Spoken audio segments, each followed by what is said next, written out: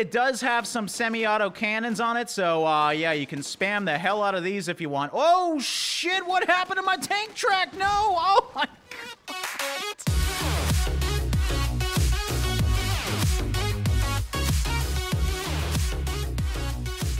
How's it going, guys? Drae here, and welcome back to another episode of the Best Besiege Creations, the weekly series where we check out some seriously awesome Besiege Creations and have some fun with them. Now, this week is going to be a special one because I found a lot of very unique and very interesting creations, more so than usual, and I am so excited to be getting into this one. Now, what we're starting with here is called the Ski Buggy. It's obviously a buggy with skis, and unfortunately, we don't have a Winter Wonderland to explore, but we've never really checked out this map. This is another one of the modded maps, obviously. And, yeah, I think these hills are probably way too big for this thing to not break, but I figured we'd try it out and see how good this thing is at bombing some hills. So, there we go. Okay, maybe these are a little bit too much. I almost want to go to the desert just to see how fast we can go, but this is a very big map, and I did want to explore it a bit first here. So, you know what? Let's try. Oh, okay. Well, 'tis but a scratch. We still got our suspension system. We're good. Okay, maybe we're not good because we're going at about a snail's pace. Yeah, I think I broke the engine, guys. But I can't believe I haven't checked out this map yet. I mean, look at it. It's got some seriously awesome terrain here. All right, let's go this way a little bit. There we go. That's how the suspension's supposed to work. So, the developer did warn that the skis sometimes get caught in the land and whatnot. Skis are still a little wonky in this game, so it's probably not going to work as well as something that has wheels on it, but it definitely is a very unique feeling. Here we go. We're going for it. Doing it. Oh, God.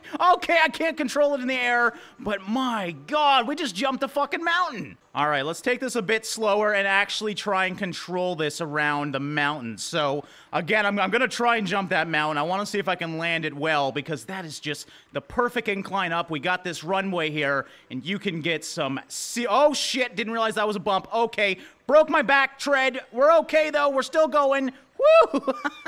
Jesus. Hold on to her, and we landed it. Oh, my God. I mean, my vehicle has seen better days, but somehow I did that whole thing. There we go. We just blew out the whole suspension system. We're still going, though. Let's jump some more mountains. Jesus, this thing is a fucking rocket. It can get some serious air. All right, well, look at this. Let's see if we can... Oh, a little bit of a hard bump. I didn't even notice that. Let's see if we can climb this. No problem at all. It's really good at freaking climbing mountains. And as you can see, look at this playground. This is what I'm talking about. This is why modded maps rock. All right, we're going to jump this. Okay, no, we're going to explode on it. That works too. All right, we're going to try Dust Out. This is a little bit more flat. We might actually be able to bomb these hills a little bit better and try out this suspension and see how good it is. Now, I might have to go with the wind here because it's going to be hard to go sideways with the wind, but as you can see, we are... Oh, this is amazing. I love this vehicle. Okay, a little bit of a broken front end there, but I think we're okay. All right, I'm going to go try and go against the wind. This is going to be fun. And... Oh my God. All right, so we're doing some seriously good jumps now. Still very hard to control. Not the easiest thing to control in air. I think it's because it does have some flight blocks on it, so if we do hit this wind, you can see the flight blocks on the side. It does affect the trajectory. Could be totally wrong in that assumption. That's just what I'm thinking is happening, but I am no engineer or anything. That's for darn sure. All right, so shit. I'm just trying to get over to this little jump there. Yeah, but this terrain is much better for this vehicle. It's not as crazy as the other maps, so you can still bomb around and have some fun without being totally on edge, but still... very hard to control once you're in the air. Oh, and very hard to control when that happens, too.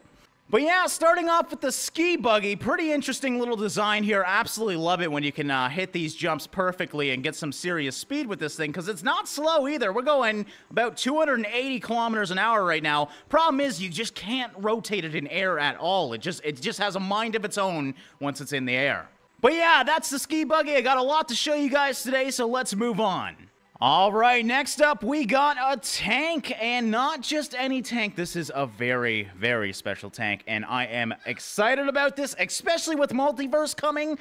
With designs like this, we could seriously have some awesome tank battles. So this is the GSC-30, and what's amazing about it is it has gun stabilization. Now, what that means is when you're driving around, the gun is going to stay in the same place no matter where you go. I can turn all the way around. The gun is going to point in that direction. Even if we go up hills, it's going to lower and raise it, as you can see.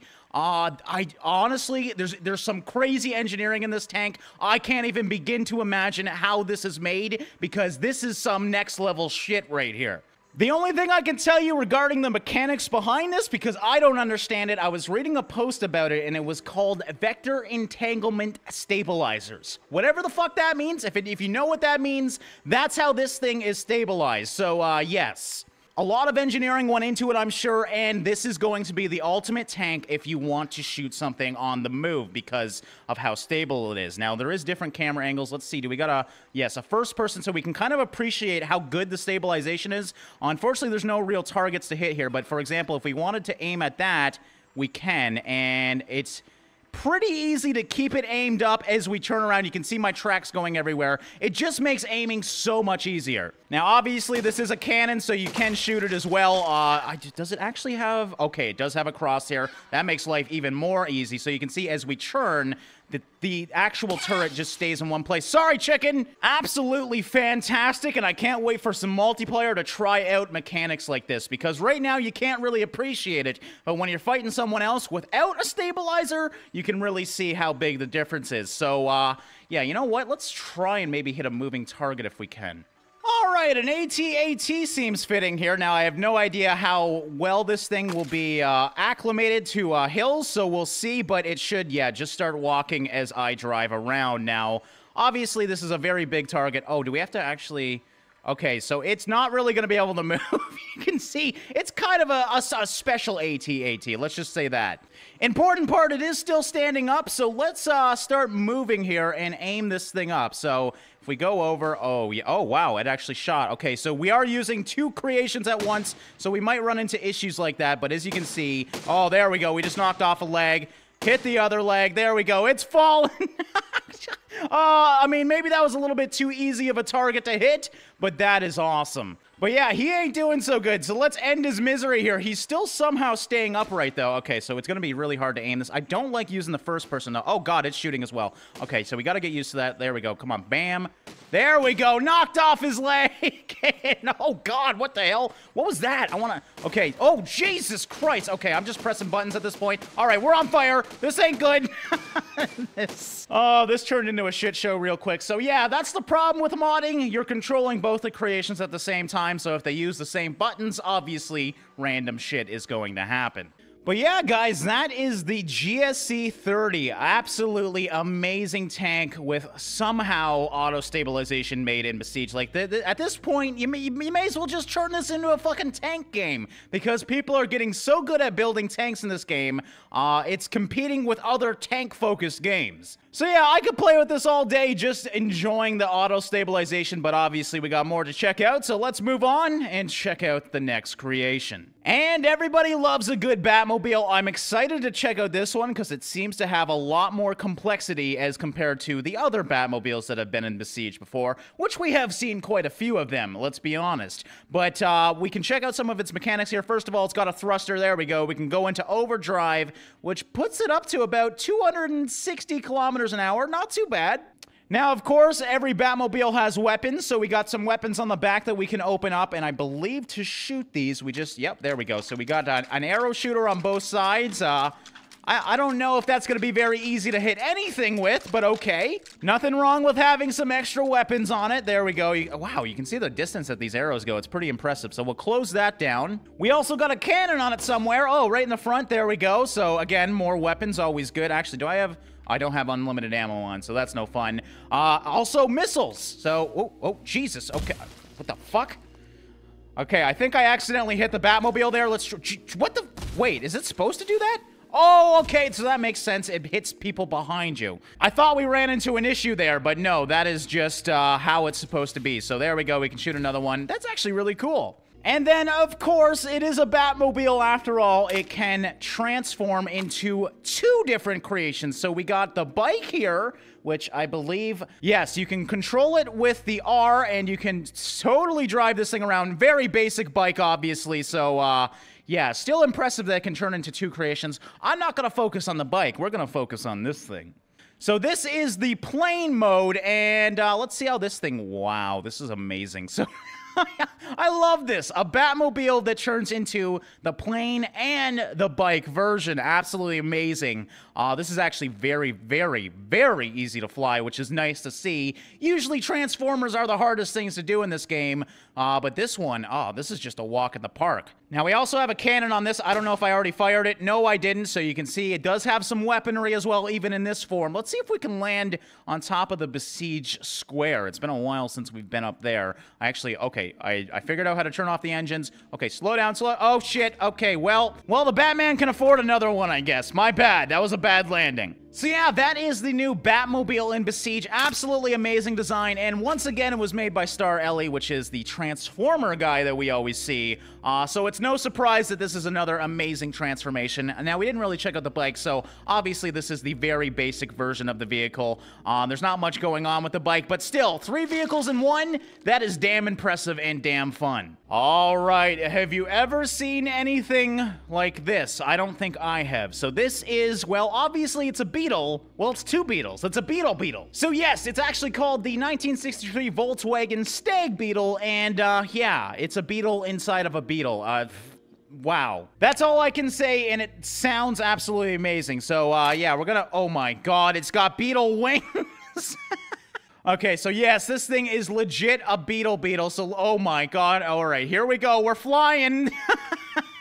This is very hard to control. Obviously, it's not going to be the most aerodynamic things. It's a fucking Beetle. But, yeah, let's see if we can maybe get this thing off the ground here. It's going to take some practice. All right, fly, little Beetle. Oh, yeah, yes. Oh, my God, this is so heavy for those little wings. I mean, look at them. This is a huge creation, and I am just constantly battling it. Oh, God. Oh, shit. Oh, shit.